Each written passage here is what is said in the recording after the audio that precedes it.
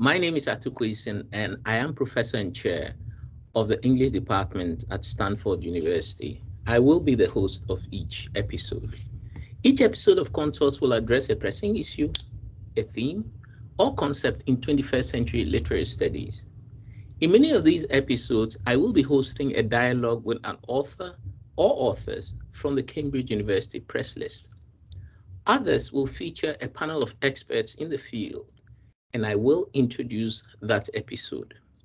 We aim to provide an invigorating, accessible forum for critical debate and reflection to engage and help students, teachers, and general readers. Today's episode will be focused on 4 books that have been published under the Cambridge Studies in World Literature series, edited by Debjani Ganguly from the University of Virginia and Francesca Orsini from SOAS in London. The books are Duncan Yoon, China in 20th and 21st Century Literature, Levi Thompson, Reorienting Modernism in Arabic and Persian Poetry, Ruan Cantor, South Asian Writers, Latin American Literature, and the Rise of Global English, and Sarah Quesada, The African Heritage of Latinx and Caribbean Literature. Rather than give brief and perhaps even distorted synopses of these 4 magnificent texts, I'm going to hand over to Debjani Ganguly and Francesca Orsini to talk to our various authors. So Debjani and Francesca, over to you. Thank you, Ato. A pleasure to be here and to have this opportunity to share and showcase these wonderful books that are a fairly recent series, Cambridge Studies in World Literature, which was launched only in 2019, will present today. Cambridge Studies in World Literature, broadly, if one has to have a description, it highlights scholarships on literary works that focus on intersecting literary cultures and technologies of the textual across the globe and across various scales, local, regional, and global. World literature as a field has gained in prominence in the 21st century, and some of the obvious correspondence with thinking our era of globalization from the point of view of literary studies, aesthetics, is really the impetus for the kind of a reiteration of the field, if you want to call it. At the same time, one can scarcely miss the disjunction between some recent influential theories of world literature that appear to perpetuate a universalist narrative of European expansion and diffusion of literary forms, and the diversity of global comparatist work that illuminates literary world-making across various scales and linguistic zones, and within temporal frames irreducible to modern European literary history or the capitalist world system. So, for instance, our series will reckon with imperial histories across time, post-imperial and post-colonial histories, but also pre-modern histories generated by very large linguistic and literary worlds. There's also the issue of space and scale that we think our series will really illuminate. And the spatial scale in world literature, as we know, is as urgent as questions of temporality and historicity. When we talk of the world, who is the world? And who represents the world? These questions become very urgent. So books in this series will address the problem of spatial and scale by exploring median scales larger than the nation but smaller than the globe, that push against notions of a freewheeling globality, and that better reflect the multi-scalar, spatially dispersed nature of contemporary literary world making. So for instance, you'll have books that showcase cartographies such as the oceanic, like Sarah Quesada's book on the Atlantic, or the archipelagic, the hemispheric, and the multilingual local, which Francesca will talk about in a minute. So Our series will feature books that trace the creative coexistence and intersections of language worlds from both the global south and the global north, and multi-world models of literary production and literary criticism that these have generated. And it's over to Francesca. Thank you very much, Debjani, and thank you, Ato, and to our authors, and a pleasure to be here. So I'm actually a specialist in, I still see myself as a specialist in South Asian literatures, particularly, and actually not in English, so Hindi, Urdu, Farsi, and so on. So I see my role in the series as kind of facilitating the entry and the dialogue of scholars like Levi, for example, who would, like me, probably see themselves more as area studies scholars, but who, so not to be out of the field and the kind of scholarship and the conversations of within world literature, but instead to participate. And for a long time, I think we were told that multilingualism was a kind of an oddity, particularly to South Asia, and instead, having worked on multilingual literary culture in India and South Asia, I'm keen and I'm convinced that the kind of located and multilingual approach that I see in my work and in that of my colleagues actually has a lot to offer to world literature and speaks to an experience of the world, of being in the world, of thinking and of writing about the world that is actually very, very common. So located, I'm keen to bring into the series books that offer located visions of the world and of world literature, or particular geographies that and connections that are or become significant, like China and Africa in Duncan's book, for example, or sort of histories that are not, as Debjani says, on the global level or have a global reach like Persian and Arabic, but that are still very significant and certainly matter. So different ecologies, to use Beecroft's term.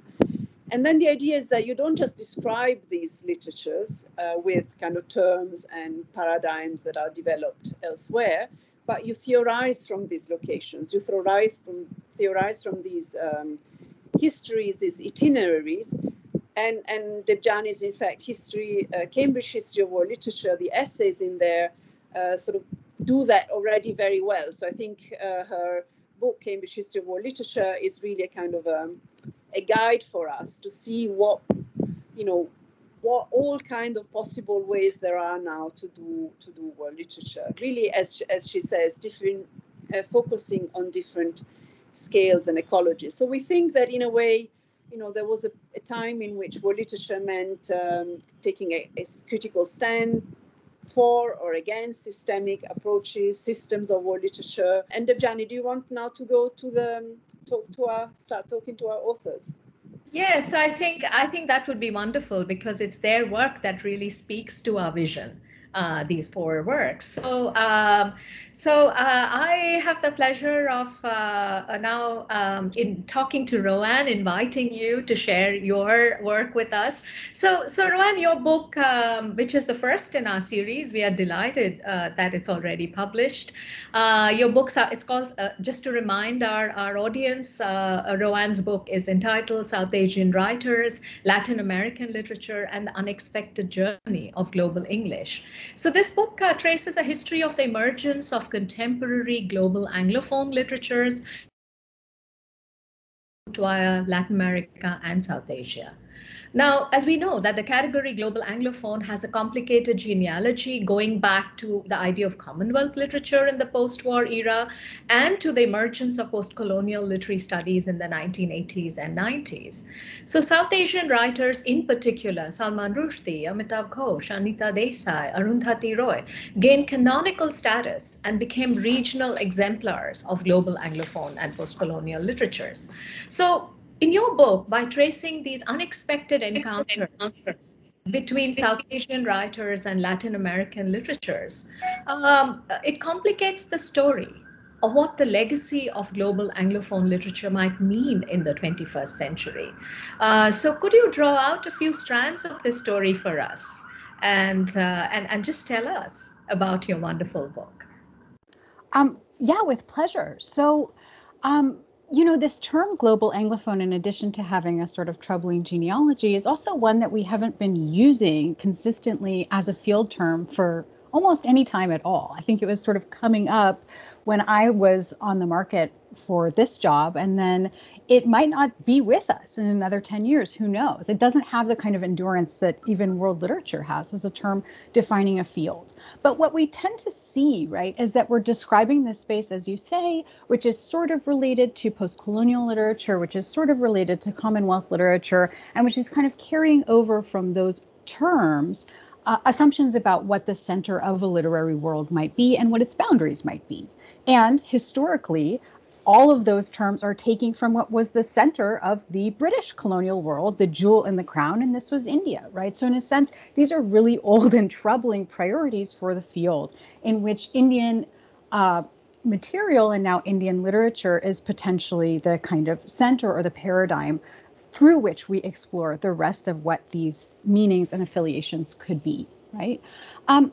For me, one of the key conflicts is the idea that world literature is multilingual and Anglophone literature, per the title, is not, right? Anglophone literature prioritizes English and actually furthers the kind of global hegemony of English.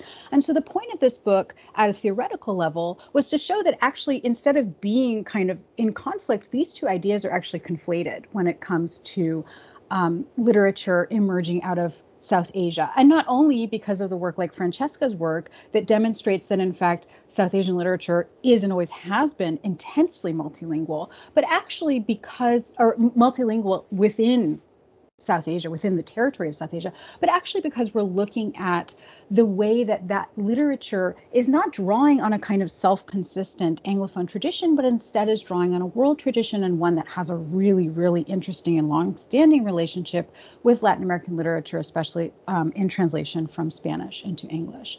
So that was kind of the duty of the book, was to kind of show some of the histories of how that plays out.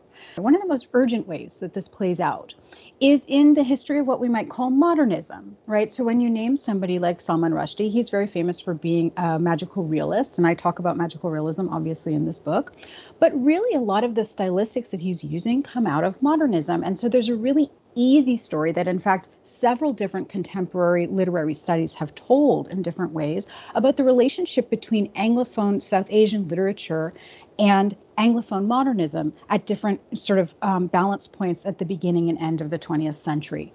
That story fits really well within the priorities of an English department that wants to tell itself that when we use a term of, frankly, of convenience, like the global Anglophone, that really we're uncovering a history or a genealogy. And so my job is to jump in and spoil that and say, well, actually, when you think that you're looking at a connection between Faulkner or Joyce and somebody like Mohammed Hanif, who's the subject of that final chapter, when you're looking at the resonances between those two bodies of work, what you're actually looking at is this generation that you've disappeared from the middle of Latin American writers, including Mario Vargas Llosa, Alejo Carpentier, and especially Gabriel Garcia Marquez, not as magical realists, but actually as a group of people who really seriously dug in and played with Anglophone modernism, transformed it, and used it to talk about new subjects that it hadn't been the focus of, especially the use of these aesthetics in dictator fiction, and how resonant that then becomes to especially authors who are speaking about the political situation of Pakistan in the 1980s and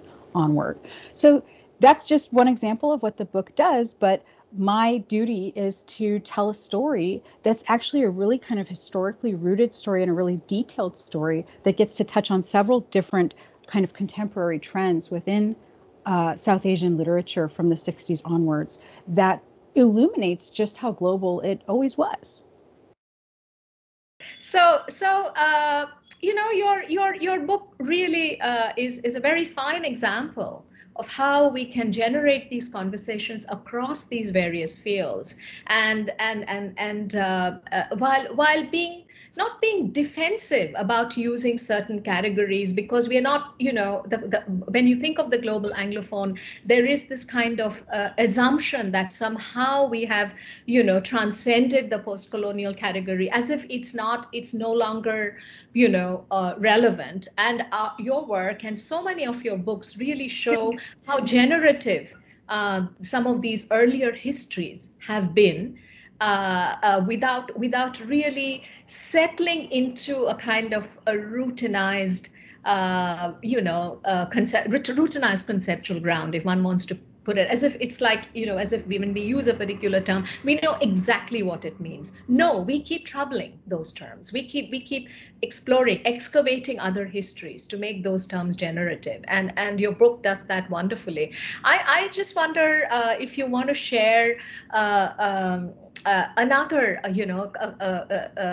kind of chapter, an insight from another chapter with us. Sure.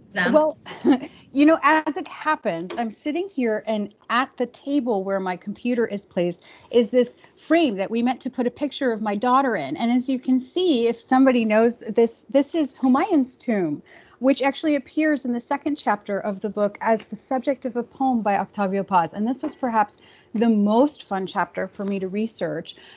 Everybody knows that Octavio Paz was the ambassador to India, or most people in Mexico and India know that he was the ambassador to India from Mexico from 1962 to 1968. And people are sometimes familiar with the poetry that he wrote there. I spent some time on that poetry, and especially his poem on Humayun's tomb, which is 35 words long. It's a very short poem. It's very kind of embedded. It doesn't seem to have any kind of politics, except for that he writes a footnote to that poem, which is twice as long as the poem itself. And then he talks about, the location of Humayun's tomb within Delhi and the way that it's next to these sort of like developmental organizations, and his skepticism about what international development means in this context. And you're like, okay, well, maybe this poem has a politics.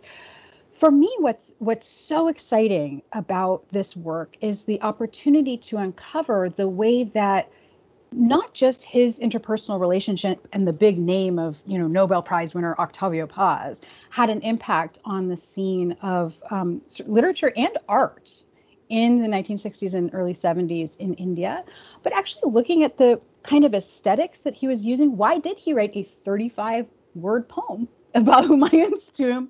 What was he kind of trying to uncover there? What were the specific kind of Hispanophone genealogies of that poetry? And then what ways of looking were embedded in that kind of descriptive or ekphrastic poetry that then became interesting to this group of really understudied Indian poets and painters from the 60s and 70s who actually were using really similar motifs and were sometimes, reading his essays. So a group of writers that I got to talk about that were actually introduced to me through Francesca and through Anjali Nirlekar were these poets writing this little magazine called Vrishchik, which means scorpion. And they were citing Paz, and they were interacting with Paz, and then they were doing a lot of this also kind of ekphrastic poetry in their own work in ways that they saw as explicitly related to Paz and to this idea of world history that was being explored in his poetry of that period. And one of the most fascinating elements there, you can go look at this on the Asia Art Archive, is Geeta Kapoor's In Quest of Identity, where she's trying to come up with what she calls an indigenous art practice for India, one that she's not only deeply citing Octavio Paz and other Mexican artists and philosophers of the period, but she's even using the word indigenous there as a calque, right, from Spanish and from the indigenismo movement of the early 20th century in Mexico. So these are fascinating, really, really deep connections, and ones that not only have we not explored, but in fact, this whole group of people, I think, is really understudied and deserves a lot more interest than they've currently got. So Rohan has just told us a story of connections between Latin America and South Asia. So Duncan, your book uncovers another history and of a connection and does a kind of looks at the literature of probably what is one of the biggest political and economic stories of our time, which is the relationship between China and Africa. But you look at the narrative forms, the different strands of this connection, the different imaginations it gives rise to. Can you tell us a little bit more about some of the strands and the connection of this connection and what their narrative configurations are? Yeah, thank you for this. One of the main underlying things that I wanted to think about in the book was these new patterns of globalization, which in fact, as I kind of went through everything, are actually really old patterns of globalization, especially if we're thinking about the Swahili coast and southern China and so on and so forth. But some of the different connections that jumped out to me were thinking about, for example, my first chapter, a longer history of Africa-China relations, especially during the Cold War. So that whole chapter is focused on the poetry and the history and the life writings of Kofi Owuner, who was a poet diplomat, somewhat similar to Octavio Paz in the sense he actually ended up in Cuba for a while and wrote a whole notebook on Latin America. I think it's like the notebook on, I'm forgetting the name of it. But anyway, these kind of figures of these poets and diplomats that are moving in between these political as well as literary spheres. And so what's so fascinating about that first chapter is mapping a cultural history of the Cold War and specifically Afro-Asian solidarity, kind of starting then and moving all the way up to what is considered now contemporary Africa-China relations, the Forum on China and Africa Cooperation, 2000, the FOCAC. And so like a deeper historicization of this phenomenon in order to intervene into the presentism of a lot of the debates surrounding Africa-China relations and to be able to go back and look both in terms of diplomatic histories, but also symbolically. So what's so interesting about Owuner is that he repurposes the Ewe dirge form of the Hino cantor and starts to write these different poems imagining China throughout three poems in particular through a series of key geopolitical events. So the Red Army's Long March in 1935, which he interpolates into Pan-Africanist imaginings of decolonization in his poem "Then Black Eagle Awakes," 1965. Cultural Evolution, which for him sows the seeds of a kind of disillusionment with Chinese socialism, in the Red Bright Book of History, which came out in 1989, and then a kind of return to a more sanguine view of modern China in his poem Xianxi Poto Dala,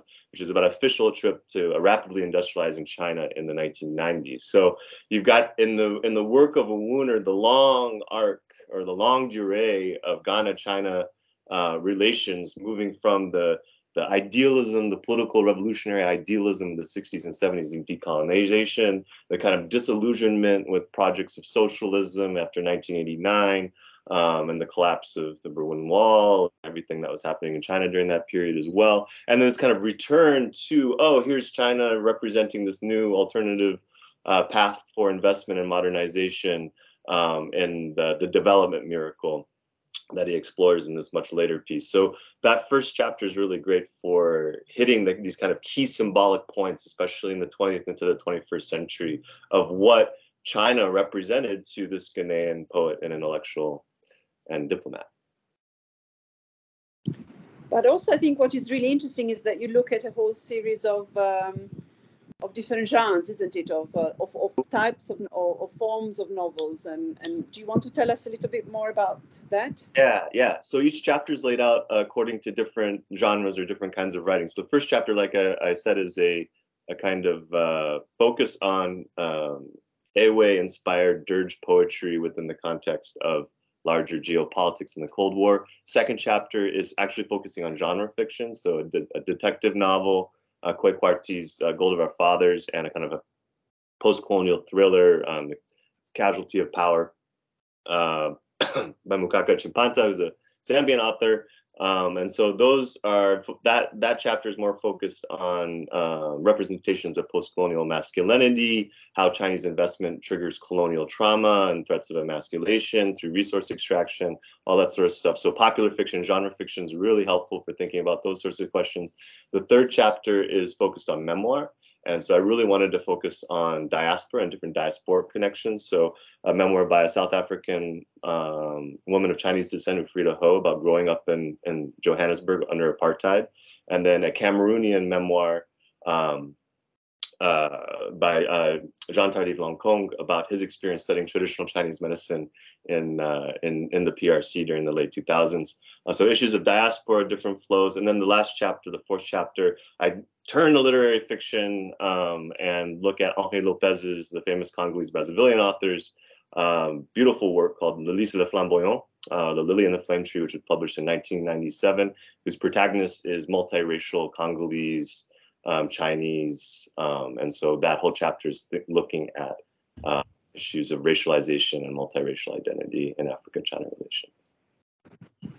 So you can see it's a really fascinating and wide-ranging, and in fact, I mean, I suppose one of the things you do is sort of to question the simply African sort of single category, and you look at specific contexts, but also specific histories and connections, and and this really interesting wide range of genres. So, I mean, if Rohan spoke about sort of the global English and the legacy of post-colonialism and coming to world literature from that side, what would you say is the intervention in world literature that you want to make with the book, or that you are making with this book, or why do you want to sort of frame it within world literature, say, rather than, or sort of adjacent, as opposed to comparative literature, which would have been, the two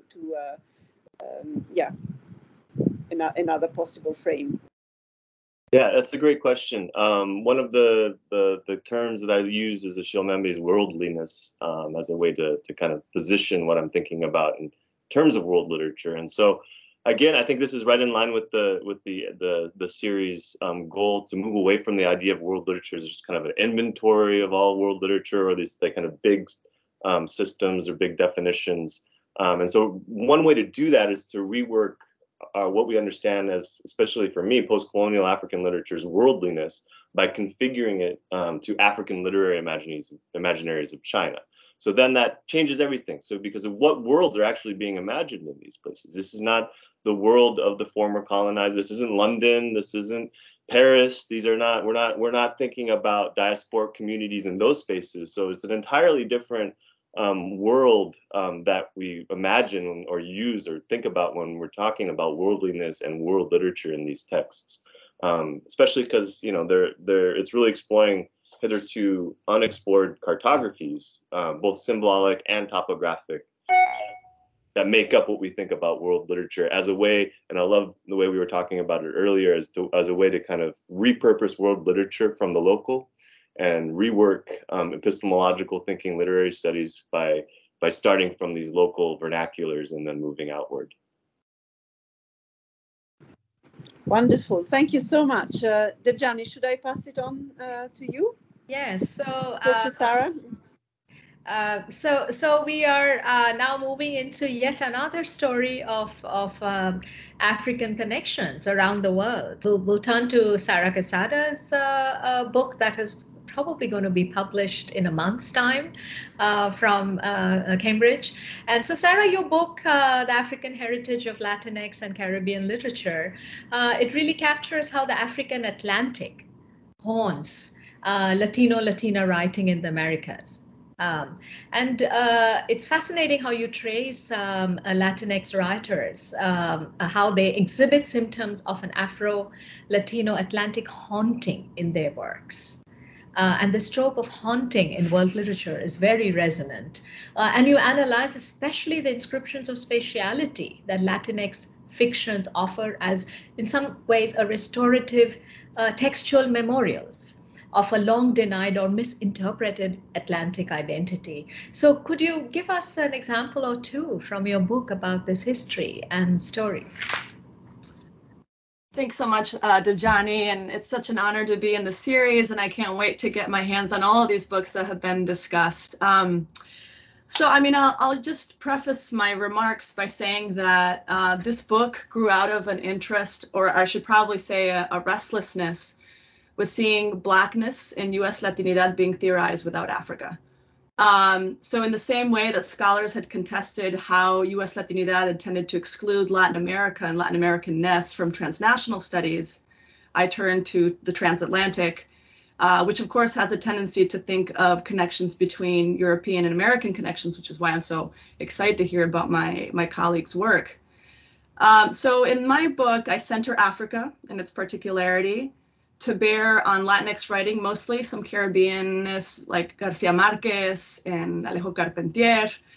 And I signal that some of these, mostly were widely read authors of Latin American descent in the last 50 years have been engaging with African modern history from the more recognizable era of the transatlantic slave trade, but also the quote-unquote 19th century scramble for Africa, the 20th century decolonizing missions in Africa during the Cold War era. And then what is important to this book, and as Debjani mentioned, with regards to sites of memory, I also look at the neoliberal turn in which the UNESCO slave route project came into fruition in the continent. So what's humbling to me is to see that so many of our most endeared authors are, from whether it's in Latin American studies or Latinx studies, have been centering their preoccupations on Africa. And what is strange to me is that this might seem very startling, because to give you an example, Gabriel Garcia Marquez, who we've been talking about, so happens that in 1970s wrote one of the most detailed accounts of Cuban-assisted Angolan independence reports, unbeknownst to many except with my students. This is arguably a text, or the only text, that has no critical addition. It's perhaps the one that's taught the least. It doesn't have much to do with magical realism, so perhaps that's one of the reasons.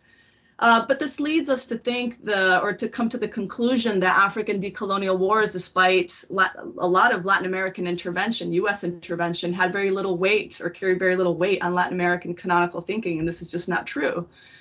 In fact, this is more widely a gross mischaracterization of world literature. So in this book, what I try to do is to use Garcia Marquez as an example that I bring into the imaginary of Latinx literature, is to see how interview after interview, Garcia Marquez attests that Angola, his writing on Angola, was some of his most passion journalistic writing, and that Angola, he says, actually produced nightmares that were hard for him to recover from. And more importantly, that Angola, and here I'll try to sort of unfold what I'm doing very quickly in the chapter here, is that Angola functions as a key that unlocks missing pieces of a novel that took him 30 years to write, and that was Chronicle of Death Foretold, Crónica de una Muerte Anunciada, which at the time of its publication was the book that sold most copies for Garcia Marquez. And so in the chapter, I think about how a point of access into Angola in this novel is actually the appearance of a slave ship, which shipwrecks with the souls of Senegalese, for which I argue that the Bay of Souls is named. It's the Bay of Souls in Cartagena is named after the shipwreck, but it's not memorialized anywhere in Cartagena. It is a shipwreck that's contained in the archive that I found in the French archives of all places, in les archives du département d'Outre-mer in Aix-en-Provence. And it's also a slave ship that is used by Fidel Castro to make this rhetorical claim on Africa by saying that because Cuba received so many enslaved peoples from Africa, that it's Cuba's duty to intervene in African sovereignty. And so this site of memory of slavery in Cuba is used to the same extent as the sites of memory in Senegal. If we recall President Barack Obama visiting Gorée in Senegal, it's a very prominent site of memory in Africa that a lot of heads of state visit. But it functions in the same way as this rhetorical device that Castro uses. And in the case of Garcia Marquez, it also functions as a site of memory that unveils a Latin African textual past. It reveals this internationalist preoccupation of an author of the caliber of Garcia Marquez and his interest in African sovereignty. But more importantly, I think the weight that this African history carries in the constructions of race in the Americas. And so I think I'll stop there, but all this to say that these representations of Africa are far from unproblematic. Of course, this is an imperialist text in Garcia Marquez, right? And so the book also complicates what to do with all these problematic associations of Africa that come up in our endeared texts. Yeah, thank you, Sarah. If you could take just 1 minute to tell us how comfortable are you to situate your work within under the rubric of world literature, and what it does for your work as against, say, talking to Africanists or just Atlantic historians. Yeah, thanks. So I think, thanks, Debjani. I think that one of, as I sort of mentioned in my initial remarks, one of my discomforts, I think, with American studies broadly construed is these theorizations of race, whether it's Blackness or indigeneity, without, thinking about the comparative scope of transnational studies and the potentials that those fields have. And so when it comes to Latinx literature in particular, I think that some of our most endeared writers, like the two godfathers of Chicano literature that I write about, Tomás Rivera and Rodolfo Anaya, have a tendency to be pigeonholed in this sort of ethnic marker in which they are beholden to stereotypes or expectations of what their ethnic realities might convey. And when they come into world literature, they get circulated as much and they become essentialized or exoticized, right? And so I think that what my book tries to do is to convey that these are not only writers for our Latinx writers or for ethnic studies, there are writers of the world, and they have a reach, a global reach that we do little justice to if we read them through this prism that world literature can circulate. So I actually find that I use the platform of world literature to say, actually, these authors are writing a world literature of its own, and that happens to be a Latin African literature that this book, unveils. Thank you. Just quickly, Francesca, before we come back to you, one thing that all three books share, so Rowan, Duncan, and Sarah, is an alternative horizon of inspirations. Because it's very commonplace to speak of post-colonial African literature, for example, as drawing inspiration from canonical Shakespeare, Milton, and so on. That's kind of standard. People don't even comment on it.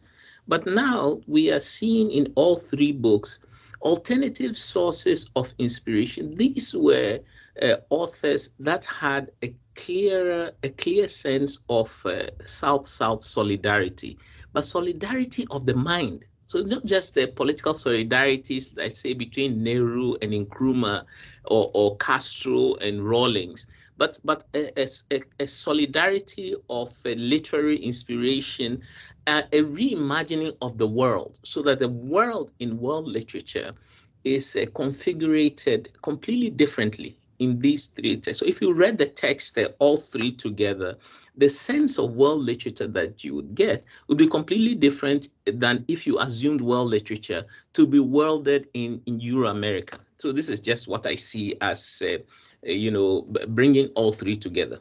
Yes.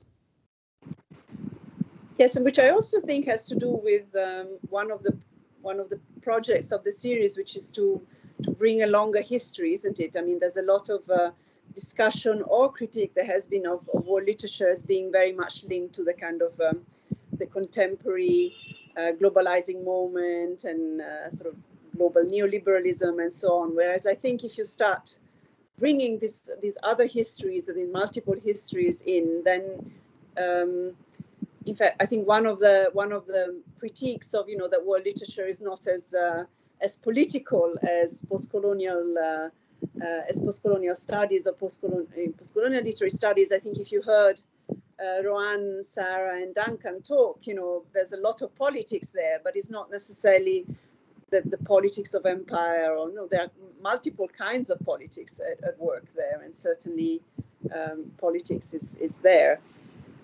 Now, if I can turn to Levi, and whose forthcoming book is called Reorienting Modernism, mapping a modernist geography across Arabic and Persian poetry. So we come here to a kind of another story of modernism, but also a kind of interesting another scale. So you compare your book compares, takes in fact what we've been talking about, a kind of located and multilingual perspective in the Middle East, and compares poetic modernism in Arabic and in Persian, so adjacent, but of course also interacting and intermingled, through the prism of tradition and what they do with tradition. And particularly you use this sort of really interesting term, you introduce this interesting term that I think works for modernism, you know, in so many other parts of the world. So the sublation of tradition in terms of figures and themes, but also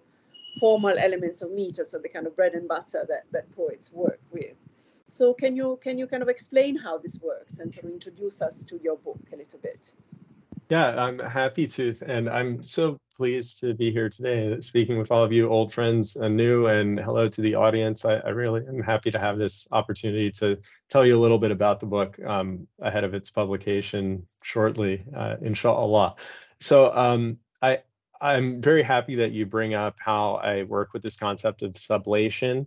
That's coming from Hegel's Aufhebung, continental philosophy. We're probably all very familiar with that, but I'm taking this idea and bringing it to the local traditions that I'm looking at comparatively in this book. And I'm thinking about the sublation of figures, themes, and then most importantly, for the cross-linguistic connections between Arabic and Persian that I highlight in the book, forms, specifically poetic metrics. So alongside that, I'm also looking at pre-modern connections that are retained in Arabic and Persian literature, specifically modernist poetry. And this is important because poetry remains the prestige genre in the region throughout the 20th century, maybe even today. I mean, the novel is there, but poetry is really where everything happens at. So I say in the book, our understandings of literature and its changes needs to pass a litmus test in the poetic traditions in both these cases. So that's why I'm looking at poetry. And the modernist poets across these two languages reimagine and revivify not just certain figures from the pre-modern world, like Omar Khayyam, who wrote the Rubaiyat quatrains in the 12th century, Fariduddin Attar, a mystical poet who wrote a book called The Conference of the Birds that a lot of poets draw on. That was in the 13th century, he wrote that. Another iconoclastic mystic who shows up a lot, the Sufi al-Hallaj, who was executed by the Abbasid Caliph in Baghdad in 922 CE. So here, thinking modernism, 922 to 1922 in, say, the West with The Wasteland, Ulysses. I think the first episode of Contours is actually about a reissue of Ulysses. So connecting into world literature there a little bit.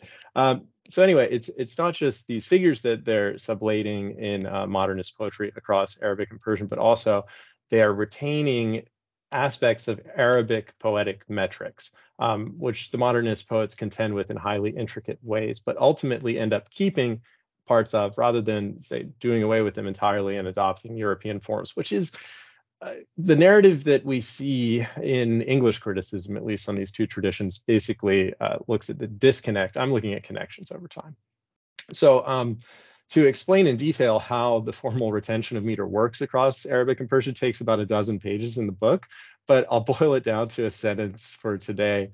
The modernist writing in both traditions give up on a monorhymed columnar form of the pre-modern Arabic qasida, which if you've seen a traditional Arabic poem, you know what this looks like. The qasida is an ode, and that form dates back to the 6th century at least, maybe even further. So instead of the entire line of qasida ode, the modernists take a singular poetic foot from that form rather than the line as the basis of their metrics. And this happens across linguistic contexts in almost exactly the same way. And this is the amazing thing. This is despite the absence of direct communication between the modernist pioneers in the Arab world and Iran. So that's highly compelling. Why would these modernists keep this feature of pre-modern form in the same way in different contexts when they're also clearly expert in European poetic forms and might just as well have given up Arabic forms entirely? And it's really interesting with the Persian poets because Arabic prosody, the science of it and how it works, doesn't actually function that well when applied to Persian. So we might expect them to do away with this, but they don't. And it's from this shared formal basis. And you can see here how my disciplinary training as area studies person is figuring in here with the focus on linguistics and form. And it's from this shared formal basis that I move outward to situate Arabic and Persian modernist poetry within a broader planetary movement of modernism. So here's where I get to world literature, because I'm looking at Middle Eastern modernisms, as I term them, as active participant and creator of what world literature is. And it's really helpful to me that the Euro-American modernists, who we've talked a little bit about already, primary among them T.S. Eliot in the cases of the two traditions I'm looking at, these Euro-American modernists drew on ancient Near Eastern myth as well. So when we go to the wasteland, we clearly find Eliot explaining in his notes how central the myth of the Mesopotamian deity Tammuz's story is for his poem. When the Middle Eastern modernists incorporate that same deity's story of death and rebirth into their poetry, there is, of course, the mediating role of Western modernism's outsized influence in the movement. But the Middle Eastern modernists are somehow closer to the mythic origin. And I'm here thinking of a group of Arab poets in particular who called themselves the Tammuzis after the name of that god. Poets like Adonis from Syria and Lebanon, Badr Shakr Sayyab, Abdul Wahab al-Bayati from Iraq, all of whom I address in the book. Several of those, or a couple of those poets get full chapters in the book. In Iran, the first modernist pioneer, who went by the pen name Nima Yushij, puts the same myth of death and rebirth at the core of his poetics. So, for instance, his 1938 poem Qornus, which means the phoenix, see how clear that is, draws not on Western models of influence, but rather local Perso-Islamic ones, like Attar's story of the phoenix in the Conference of the Birds, all the way from the 13th century. And there are some formal indications that Nima is referencing that poem.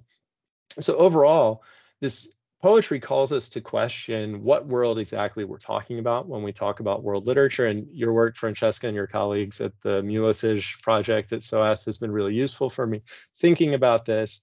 The poetry makes us question what world we're talking about when we talk about world literature, because the literary forms and themes that I point out are shared across Arabic and Persian, and they don't stop there. I don't have the linguistic ability or space in the book to address these broader connections, but they do move across the entire Islamic world and show up in many other languages as well in very much the same way. So looking further afield, I know for a fact that we find similar things happening in Kurdish, Turkish, Urdu, and then I'm going to say probably many other languages that were highly affected by the presence of Islam and Arabic poetic formal structures following the Islamic conquest in the 7th century up until today. Thanks very much. I really am happy to share this with you. Thank you. And so you've already talked about how, your book speaks of a sort of compares to sort of Middle Eastern sort of modernist currents and groups of poets, but is directly connected and engages, and in fact is very much entwined with sort of a global history of modernism. But I can also, I wanted to ask you, because this has been also my kind of personal challenge when, used to writing to sort of area specialist, and what has been for you the experience of pitching your scholarship and your way of writing, your knowledge to an audience whom you can't expect to be a specialist one. So in a way you're talking to two audiences at the same time. And I suppose my question is, has this added something to your book and to your writing? So has it been a challenge, I suppose, but also has it done something for you? Yeah, I love that you asked this question, because it brings up a disciplinary problem about books within Arabic literature, Arabic poetry more generally. Within the field, our engagements with literature are often sidelined or ignored, really, by folks who are working on world literature as a concept. And this is because people publish generally with specialist presses for a specialist audience that is invested in knowledge of the language Arabic or Persian. And there's not this need, I suppose, to more broadly engage ideas of literature as a worldwide phenomenon. So for me, coming from an area studies background, I did have the opportunity during my PhD at UCLA to take several comparative literature courses. So this helps me with the theoretical chops to make myself legible to comparative literature scholars, on top of all the performance of knowledge one must do within area studies to show that you have the linguistic knowledge to engage these texts. But for me, working with a press like Cambridge with a global reach and need to speak to an international audience has made me very cognizant of the types of poems I'm engaging with, who I choose to go on about at length in the book. I on purpose chose poets who have at least some translations into English. So people who can only engage with this poetry through English have the ability to go and see some of the work these poets have done. Of course, I translate some things myself as well in the book. It's necessary to do that.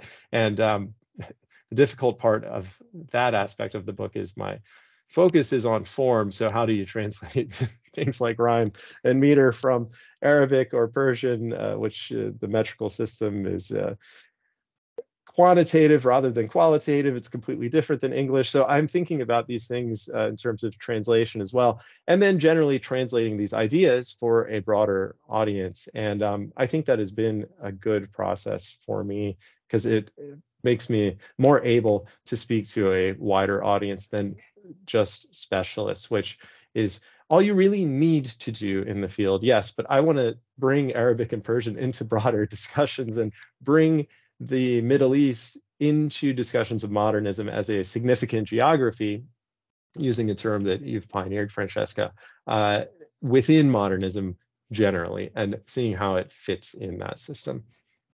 Our time is still running. Any last words, Debjani, Francesca, anyone? And then I'll do the final. Yeah. You should go ahead and do the final one. Okay. So thank you all for this very magnificent gift offering. For me, what I take from this is not just new ways of reconceptualizing world literature, but also new sites for thinking. This Francesca has introduced us to this new sites of thinking the world. And not only that, the new bookshelves. This is a term that Rowan Cantor uses in her book. A new bookshelves that we are obliged to unpack to understand our place in the world. So thank you all very much. And I hope to my readers that you find Contours, the Cambridge Literary Studies Hour, useful, enjoyable, relevant, and more importantly, that you are able to join us again in the next episode. Thank you all.